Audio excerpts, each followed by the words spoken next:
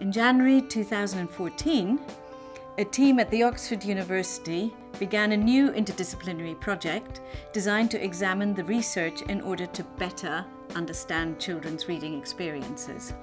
The Oxford Children's Corpus is a treasure trove for scientists like me who are interested in how children learn to read and write.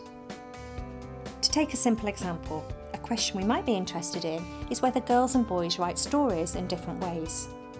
Now, we could look at this by hand, comparing stories written by boys and girls and trying to spot any differences. But this wouldn't be very objective. Instead, we are using powerful computer programs to do the analyses for us.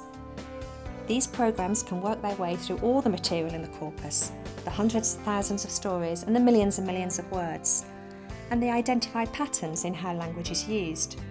We don't tell the computer what to do, instead it finds the patterns itself. We can then look at these patterns and see if they're different for girls versus boys. There are so many questions we're looking at using the Oxford Children's Corpus. We're looking at children's punctuation and spelling and seeing how it develops as children get older. We're looking to see which words children use in their writing and how these might differ from those that they hear in their spoken language.